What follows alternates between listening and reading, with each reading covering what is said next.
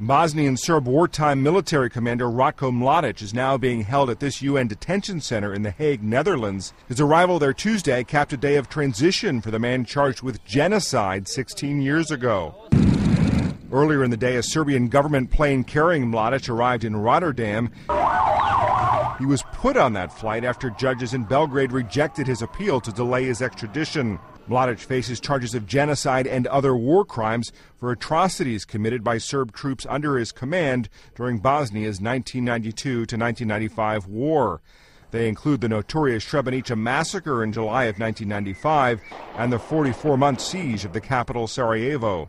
Mladic was arrested Thursday in a village north of Belgrade after 16 years on the run. Bringing Mladic to justice, it is satisfaction for the victims and families of all who have been victims of the crimes for which he has been charged before the ICTY.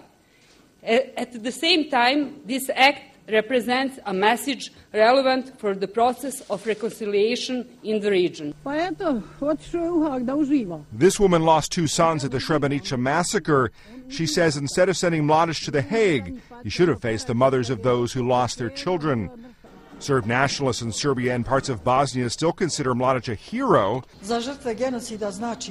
This woman says she's glad Mladic is going to trial, saying he will prove he's not guilty. Mladic will spend his first night in detention in isolation, standard procedure for new inmates. He was also handed a copy of the indictment against him. Matt Friedman, The Associated Press.